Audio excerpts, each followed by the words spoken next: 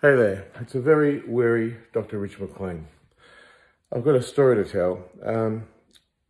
I wake up and I'm faced with the same problems that have been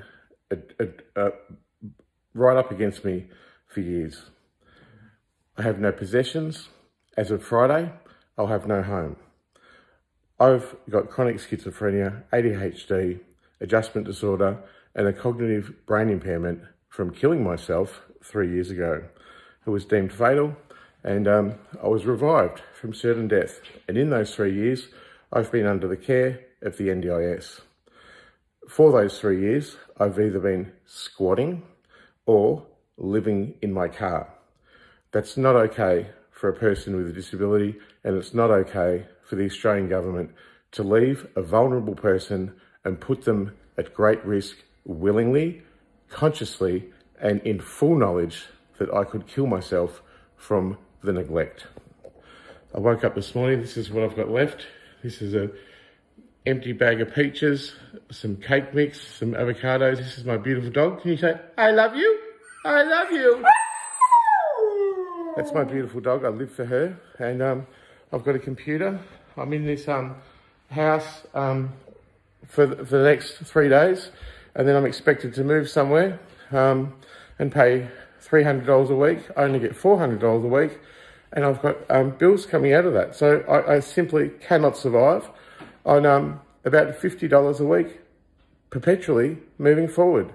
So I'm going to have to put my dog in the car and take her to the pound, and I'm going to have to go and live in my car as an infamous vagrant and a person with a disability in this democracy we call Australia. It's not okay. There are a lot of people who could intervene in this problem, and I'm going to name them in the video that's just about to come. Right off the bat, I want to say that this is a conspiracy to pervert the course of justice, and it victimises me. Now, Tahsin Sultani is an NDIS worker, and he worked with me for a number of months during this year. Now, he's written a complaints and feedback form to Free Living Australia. Zabi is the boss there. And he says in his human rights abuse report, quote, as a support worker, I acknowledge that Dr. Richard William Mclean has mental illness. I acknowledge that he's being persecuted as a person of interest, systemically, politically, and financially. And as a result of above issues addressed, he's being mentally and emotionally harmed. As we studied in NDIS Code of Conduct, which says every person with or without a disability has the same right in front of the law, community and humanitarian rights. Since I've observed and worked closely with him for a period of time, he's a person with so much expertise in him. He desires to be back on track with prosperity and dignity, willing to serve the country and the people in it the same as he was doing for more than 30 years. What is really disappointing is he's being deliberately rejected or denied while seeking justice for his well-being in society by different legislative law firms, government officers, even private sectors do deny offering any help. For a person such as him with a disability, it's mine and our duty to support him and give a handful of acceptance and respect to stand on his feet again and deliver justice with what he is suffering. I request the concerned office to please support him because he is not delusional or making any stories for extortion. I have seen, read and acknowledged all his evidence which are not fake. I, as a support worker, want him to be what he was in the past, and a little support in his justice issues will cure him mentally, emotionally and financially. He is a human being with human rights. Please deliver the rights to him. Regards, Tahsin Sultani. And on the bottom it says, help him get justice that it really help his mental illness, help him get his business back as an artist, author and advocate. His rights should be given back in society, help him live freely and treated humanely. That is a human rights abuse report that no one has the courage to sign off on because it will upset the people who pay them. Zabi from Free Living Australia is the boss. He refuses, after being repeatedly asked, to report that to the Australian Human Rights Commission, and he refuses to acknowledge it even. Now, there's a difficulty in my situation. As a targeted individual, I don't get justice like every normal Australian. The Australian Human Rights Commission refuses point blank to investigate that report or anything to do with my name. If I die from neglect after being forced to live in my car this Friday, it is on Zabi's head. I will not accept that he can't make a human rights abuse report. He said to me, I'm not being mean, I honestly care for you and I will do much as for you as I can. If you want me to lie to you just to please you, I can't do that. I think you're an exceptionally smart man and you have gold in your hands and through your art and drawing skills. Wank, wank, wank. I admire your work. Wank, wank, wank. However, it's very unfortunate that you should face the fate that you have. Please recognise that I cannot and will not lie to you and sign off on something I know will not go anywhere, especially if I do not understand the validity of it, even if it hit me in the face. Well, Zabi, this video's just fucking hit you in the face, because if I die from neglect after being forced to accept less to live in your home, which I can't do anyway because I can't afford it, and I get forced to live in my car and you have refused to make that human rights abuse validated by the authorities, then my death is on your head. And here's a list of other people whose my death will be on their head exceptionally and pointedly because they've refused to acknowledge me, they've blacklisted me, and they've refused to even acknowledge me.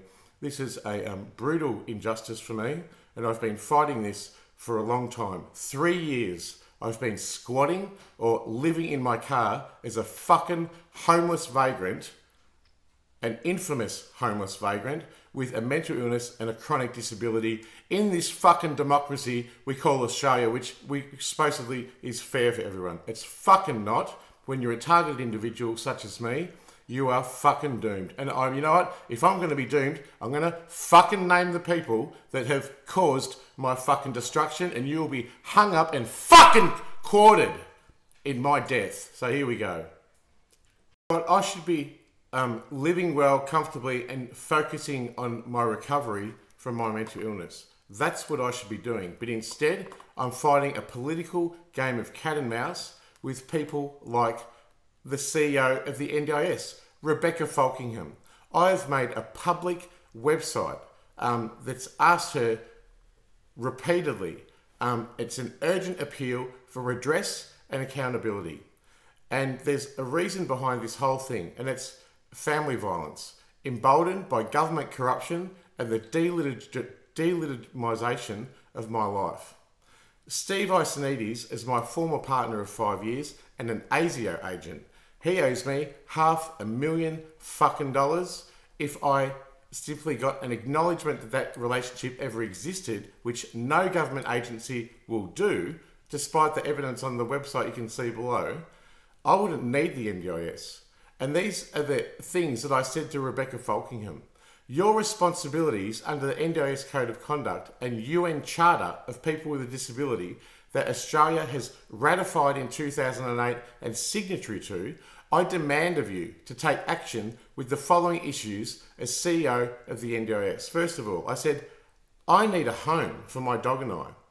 It is within your remit not to leave me homeless in my car without enough provisions and care as you were going to. It obliterates the entire reason of the NDIS. Second, you left me on the fucking street to live in my car. And I said, acknowledge to me that I lived as a vagrant for over a month, homeless on your watch. Now, I said the third thing, accepting less than I deserve, which doesn't exist anyway, I refuse. I said, acknowledge you've left me in barely reasonable accommodation, which doesn't exist. Further, to accept help from the support coordinator that the NDIS nominated would force me to settle for less than I deserve. And these people who come forward and supposedly care for me, they're feigning to care for me, but they're complicit in the cover-up regarding my family violence and Steve Iasonidis. That's them being complicit in coercive financial control over years.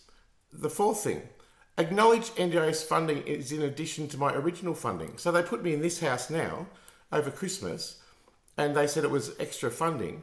And now they've said, oh, sorry, that was including of your funding. Well, I wouldn't have got a very luxurious house to live in if I knew my funding was going to go. Going back on their word is cruel, and it's caused me immense fear of my funding being exhausted and was calculated and cruel. Now my funding's gone. There's no more money for me to go anywhere. Fifth thing, acknowledge my ADHD diagnosis to provide treatment. It's not very hard. I have ADHD, and they're aware that I don't have my dexamphetamine script, which has led me to abusing street drugs. If I had cancer and I was refused chemotherapy, there'd be fucking outrage. If I had a broken leg and they said, sorry, we're not going to plaster that, there'd be fucking outrage. Just because ADHD is invisible does not fucking mean that treatment is negotiable. I need my fucking dexamphetamine script. And I demanded that of her. It's on the public fucking website, and you can see that below. Sixth thing, acknowledge my former spouse and negotiate a settlement. I said, witness the documents proving my former relationship with Stefan Iasonidis, a narcissistic, sociopathic cunt who has really damaged me and damaged my life. I said, acknowledge the relationship in which I was engaged to be married with him. Acknowledge that I live under the scourge of family violence due to no government agency will admit it existed, and therefore it leads to no settlement. And I said, consult your political peers at AGIS, ASIO, the Ombudsman, Mark Dreyfus, to elicit a statement. She's flat out refused me. I said, the seventh thing, my human rights abuses and your obligation to me. Acknowledge my documented human rights abuses by an NDIS worker of the NDIS on this page that's published on the website below. Acknowledge it. I go, if a manager of the National Disability Insurance Scheme becomes aware and receives reports that a person with a disability is experiencing human rights abuses, they have obligations and responsibilities to address the situation. And here are the key actions you as CEO of the NDIS are obliged to take. 1. Report and document it. 2. Investigate it. 3. Intervene and prevent further harm. 4. Follow NDIS policies and procedures. 5. Collaborate with authorities. 6. Provide advocacy and support. 7. Review and continue improvement. That process is non-negotiable with a vulnerable person who has got a disability living in his car, and the human rights abuses have been documented. I say again, if I kill myself after I'm forced to live in my car from Friday, it is on your head, Rebecca Falkingham, you fucking dirty dog. Too scared to critique the government that pays your fucking wage and keeps you in a cushy fucking public job, you fucking coward. And I said another one, work cover. Acknowledge this letter from Bridget Hamilton to Workplace Minister Danny Pearson. Acknowledge not one but 2 work cases have never been paid to me. And acknowledge this legislation. And it says in the legislation, if the employer or worker neglects, refuses, or is unable to pay compensation in discharge of the employer's liability under Section 72(1) within 21 days of receiving the claim for payment of compensation, that liability becomes a liability of the authority. That is exactly on fucking another person's watch, Danny fucking Pearson, the work cover minister. He's well fucking aware of this situation. I said the NDIS needs to address the workplace minister, Danny Pearson, and force him to settle not 1 but 2 work cover cases. And this actually needs to be completed as part of the mainstream service before a supported independent living application for me is funded. That needs to occur before CILs will be paid.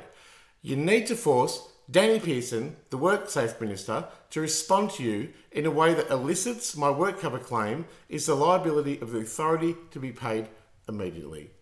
And I said, it's just a brutal oppression. This is another thing I demanded of her. Acknowledge the NDIS and the government have failed me regarding the Convention on the Rights of Disabled People under these articles. Article 12, equal recognition before the law. I've never had a lawyer, not once in my fucking 50 years. That's because I'm locked out and I'm a targeted individual. Article 13, access to justice. I've got no access to justice. I've got to be forced to live in my fucking car, and I'm a doctor, a fucking doctor of philosophy. How is this fucking possible? I'm a targeted individual. Article 15, freedom from torture or cruel, inhuman or degrading treatment or punishment. I am being systemically oppressed by this fucking cunt of a government. Article 16, freedom from exploitation, violence and abuse. I've been violently beaten up inside a hospital by a government thug. All the evidence is on the website. Article 17, protecting the integrity of the person. I've been fucking brutalised. Article 22, respect for privacy. I've been under investigation. I've filmed the government agents outside my house. Article 25, health. I'm not healthy. Poverty's really bad for your health. I've got no psychologist, I've got no psychiatrist, and I haven't even got a fucking GP. The whole fucking health system's fucked me over and excommunicated me. That's all the hospitals I've been in. I've been in seven times in hospital in the past 2 years, and every time they've dumped me. And once while I was in hospital, for 3 months I was a political prisoner, kept there, and they went to my house with the landlord, and the police and the hospital oversaw them go to my house, get everything I own, my clothes, my books, my bed, everything, and take it to the fucking tip. And then they dumped me in a fucking homeless shelter with fucking a bag of t-shirts to survive on my own. You fucking pig dog cunts at Werribee Mercy Hospital, you fucking cunts. I fucking hate you. How could you fucking dare do that to someone? I spent 30 fucking years helping people in this country, and I've spoken in Australian fucking Parliament and on local, state and federal levels all over the fucking country and on radio and TV, and the whole fucking world's forsaken me, you fucking dogs. Article 28, adequate standard of living and social protection. I fucking need that. That is a charter that the Australian government has ratified with the UN. It's not negotiable that you fucking do this. And the other thing is, the last thing I asked of Rebecca Falkingham, the fucking cowardly cunt, is that I want an AVO against Steve Iasonidis. It's not okay that he's threatened to kill me and my dog. You know, just because of my whistleblowing, he's been apparently done for his corrupt finances of $1 million fucking dollars. $1 million I cost him for his corrupt finances. And now instead of taking responsibility, he's threatened to kill me and my dog, my beautiful dog. What a fucking dog. I can't report it to police. I went to Orange Door, the family violence people, and other family violence agencies, and they refuse to intervene. It's not okay. And that message to the CEO of the NDIS is on my website, and you can see that website below. It's a fucking disgrace the way she's treated me, and it's on her head if I'm dead in the next 2 weeks.